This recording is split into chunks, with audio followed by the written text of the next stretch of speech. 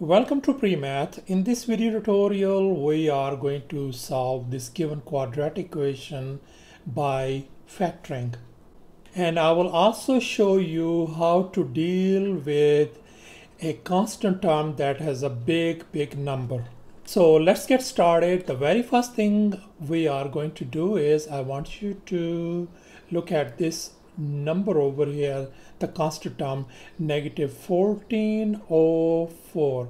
Just write it down on the top of this x factor, and then this middle number, the coefficient of x, is going to go at the bottom of this x factor. The next thing is we are only interested in the positive part, 1404. We'll take care of this negative sign a little bit later. And as we can see that this number 1404 has prime factors, or the divisors are 2, 3 and 30. We can figure it out easily, and also I have given you this divisibility rule and the chart. As you can see that 1404 can be easily divisible by 2, 3 and 13. You can check it out. So these numbers 2, 3 and 13, which are the prime factors of this number, that is going to help us a lot when we are finding the factors of this big number. And now we want to find the factors of 1404. Since this is a big number, it's not that easy. Let me show you a simple way of doing this thing. Let's look for a perfect square number that is very close to 1404. Think about that one. Obviously that number is 1600. 1600 is pretty close, and this is a perfect square. That could be written as 40 times 40. So thus our possible factors of 1404 are going to be really close to these numbers.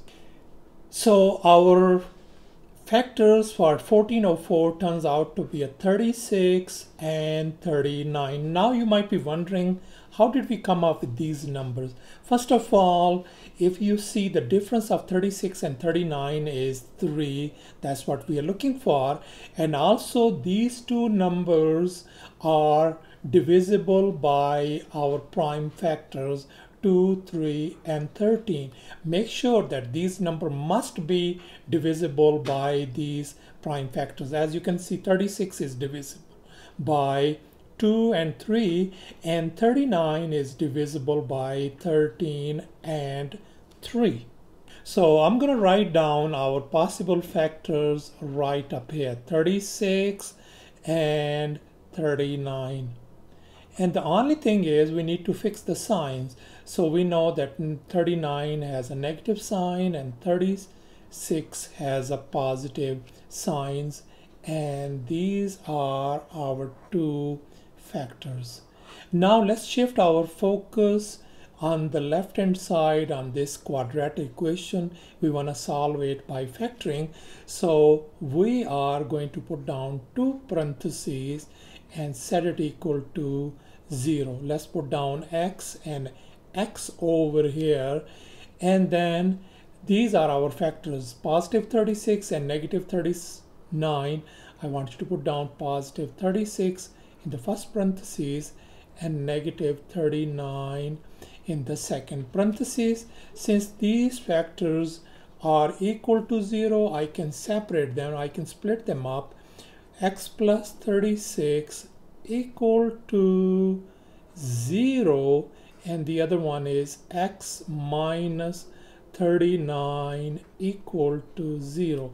That means x equal to negative 36 is one of the solutions, and the other one is x equal to positive 39. Thus our solution set turns out to be a negative 36 and 39, and that is our answer.